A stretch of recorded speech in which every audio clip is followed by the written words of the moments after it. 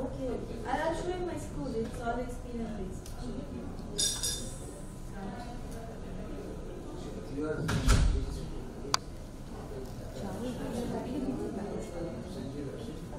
To start off, we are here to share our stories. We are going to make it very, like absolutely informal and in a very story sharing basis. So Rumana is the lead speaker. Then we've got Arbind, who's the co-lead speaker. Then myself, Tamanya, co-lead speaker. And then we have a panelist, Saoli.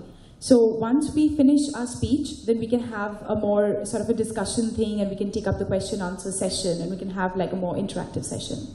So Rumana, would you like to start?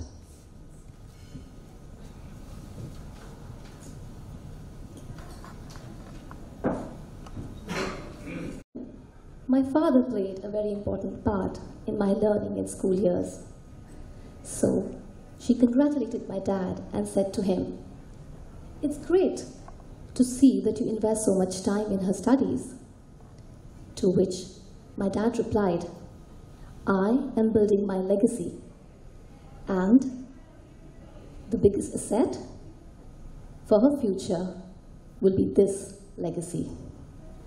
Good morning, everyone. I am Rumana Sehgal, my father's legacy. I am the founder of Serendipity. It's a social entrepreneurship enterprise. And I'm a mother who's looking to leave a similar legacy behind for her children. As an entrepreneur, I have always wanted to create an enterprise that would focus on not only just a small audience, but also have a larger impact and create an experience for the people in the field of art.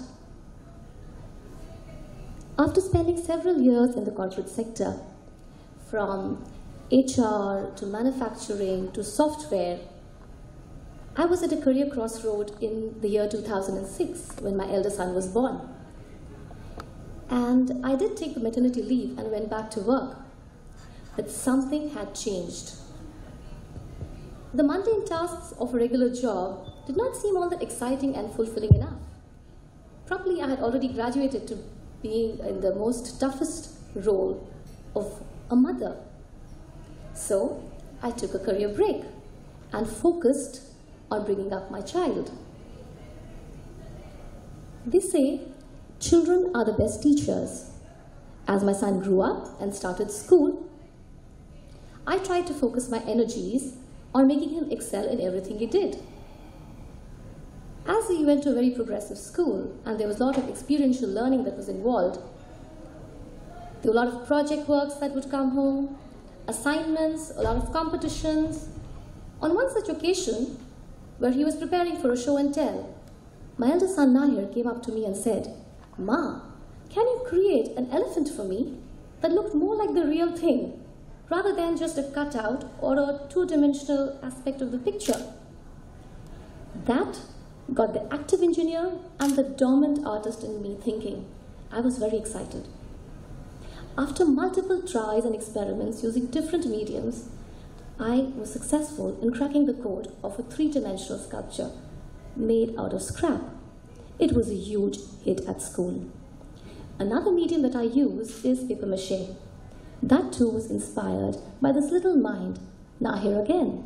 He had noticed this particular creation on an art show called Art Attack, and I translated what he saw into beautiful pieces of art.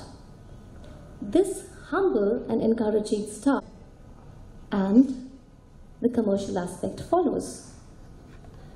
Finally, who is your Shakti? You'll always have supporters and detractors who will keep swapping roles. That person is your inner strength, your Shakti. About my dad's legacy, well, I did manage to top all the way through engineering. But my biggest achievement has been my family and Serendipity. My team, who once held a saw to wood, now seek a paintbrush, and my number-crunching mind has humbly submitted itself to the world of social entrepreneurship and the beautiful hues of acrylic color. Namaskar. Cotton also. Now established one company, and slowly he became the one of the world's richest person. More than 80 million people are a good example for that. Jack Ma. Jack Ma is the owner of the Alibaba. He is the richest person of China. He interviewed by more than 30 companies, but he is not selected. I started for that. This is a very different. Thank you.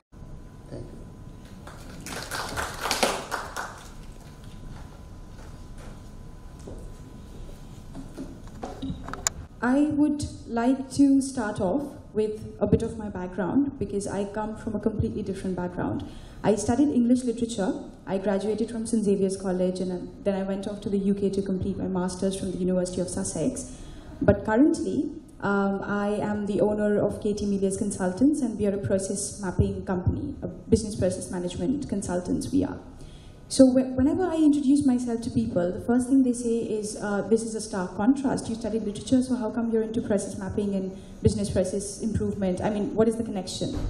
So I would like to begin with Shakespeare's a two-line quote, just because I am from that background. Lady Macbeth had once said, "Art thou a professor or a teacher, because that's going to be very convenient for you?" But thinking out of the box was always sort of my hobby. So I always thought I wanted to do something on my own. So when I moved back from the UK, I had come back for 6 months just to spend some quality time with my family. And then the plan was I would go back again and do my PhD in literature and then pursue professor. I was there, which was extremely unsatisfied because I was sort of living somebody else's dream. I was doing something for somebody else. I wasn't the one who was making the difference. So that is when I realized that, it's high time for me to actually go for what I want. So it was a Saturday morning. I wasted 30 minutes of my life sitting in there waiting. So then when I went out, obviously after drawing blood, etc., I was feeling a bit dizzy, so I wanted to get a burger for myself. So then I went to McDonald's, which is a fast food center, and I ordered for a burger, and I got it in 3 minutes.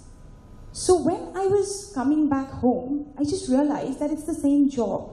The blood test takes 3 minutes, the food serving takes 3 minutes. Why? Process for the managerial subsections such as procurement, budget and finance, and mailroom. And from tomorrow we are starting on a new project for the American Library. So I am not sure whether I can actually call it a success because, I'm just the owner of a 7-month-old company. But again, success is very subjective, isn't it? I mean, for some people, success is getting a proper salary. For some people, success is stopping. So that's my story. Thank you very much. So I would request Saoli now to take up the stage. Thank you.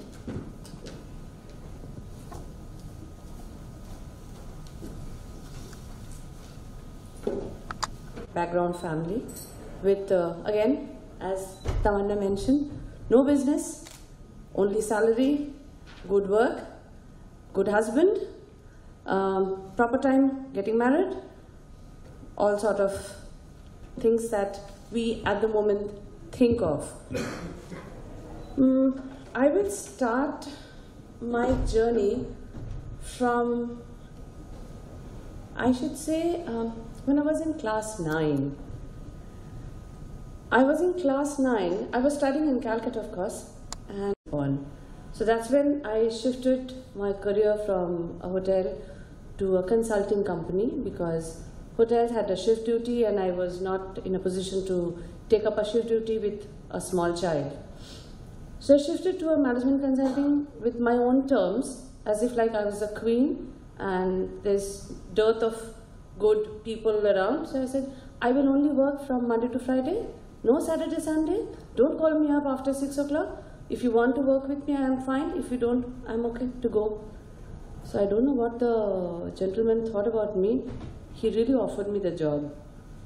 And he continued for 3.5 years. PR kar leti hai, तेरा room का ARR मिल जाता है साल भर का hotel का, बिल्कुल set life है तेरा। देखो, look at us, we have to work, finance, you know, management, banking, क्या है? You know, I felt like slapping him, honestly telling you, I felt like slapping him on the face in the ITC lobby. But I just had to be so poised. Again, a woman, the gracefulness of a woman just stopped me from doing that. When I came back, I was like, okay, so my next target is banking.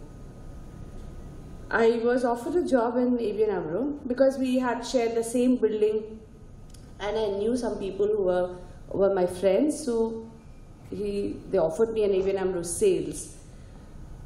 I went to the interview, but I said, you know, I was very candid, saying that I can only do 1 + 1 2, 2 + 2 4, and rest I need a calculator. What I can do? Sales completely. I am total bechu. I can sell a pen to a whole hotel. I can do total bechugiri, but again with a calculator. So he said, ठीक है, थोड़ा train कर लेंगे आपको, हो जाएगा आपका. I said, perfectly fine. It really took me, every third day I thought, this is just not the place that I am supposed to be, because I was outnumbered by people. Everybody around me was a banker, thorough, hardcore banker, who knew numbers by their fingertips. And every morning in a sales huddle, I used to sit and think, what do I do today? How do I manage sales? How do I, you know, manage this banking sales per se? But I sincerely thank my entire team working with me, which made me work for 9 years in ABN AMRO. I quit ABN AMRO when I was about to become a head of a department. I had to quit because of that mother guilt of bringing up. The child was growing up. I used to see her growing up almost, you know, either on a dining table or in the bed. So that guilt in me constantly thought that, no, I think we should, you know, give up the job and take care of home, because you always want, you know, people have this expectation out of a woman saying that you are a mother, so please take care of your child. You are a wife, please take care of your house. You are a business, or you're an entrepreneur, you know, you're a salesperson or a working woman, take care of your job candidly. But all three things maybe balancing together at that point of time, I think was a little difficult. I moved on. I quit with a very heavy heart, but I did. You know, in 3 months' time, my daughter first time told me, Mama, it's so difficult to introduce you nowadays. I was wondering, you know, what is so difficult?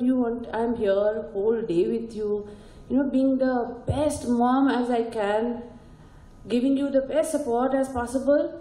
But then she's saying, yeah, but then, you know, I have to only tell you she's my mom. And then I don't know what to say after that.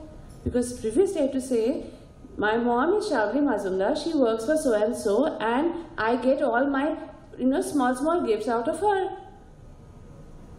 So today I don't have that. So no extra baggage behind your name. So what do I do? So stop coming to school, you know, don't come, be at home, I will manage, I'll come back. I'll take dad for the parent teachers meeting, because I can say he's the head of so-and-so. Get on with you. That's how Buddha Bites is born. I am the lady behind a 6 restaurant at the moment in Kolkata called Buddha Bites, who serves a thematic Chinese restaurant. 2014, 14th April, I started my first restaurant at Pondithia Road with a 28 cover. Yes, I have to mention that the man behind a successful woman, if I may say I'm successful at this moment, is definitely my husband. And my parents then, who left me in Delhi with the husband who is a national head of Big Basket, running around.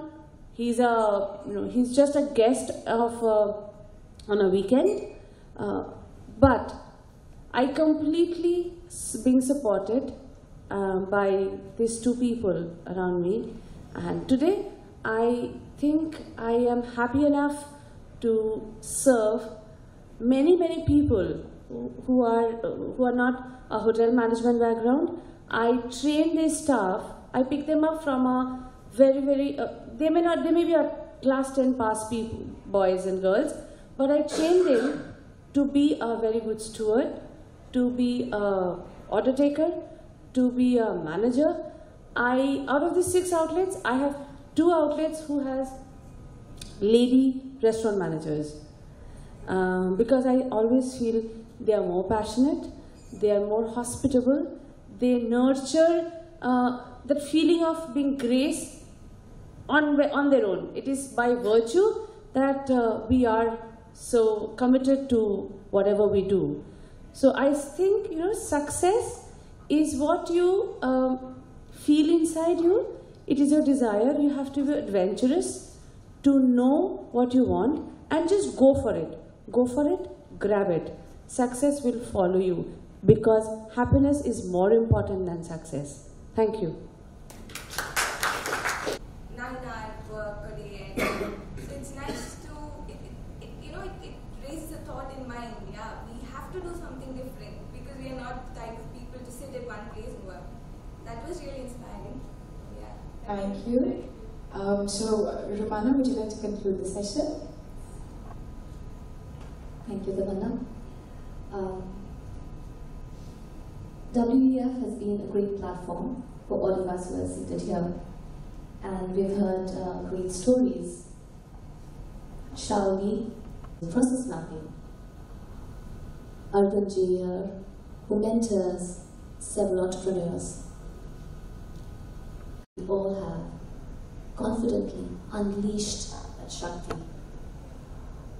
And in this journey, we've always had the support of our family and friends, and a forum like the Women Economic Forum, which brings together several minds. Over the last 2 days, and even today, we've heard so many people speak here and bring their experiences live in this audience.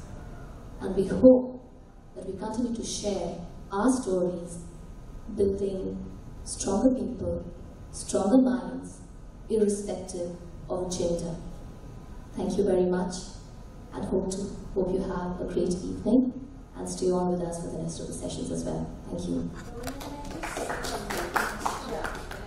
I just like these few lines that I've written. Success is life-altering. The idea of being and feeling successful enriches lives. People nurture all kinds of dreams and aspiration into what we love. The effort they put into to achieve the result manifests into a fruitful result. Successful is happiness. Just be happy. Thank you.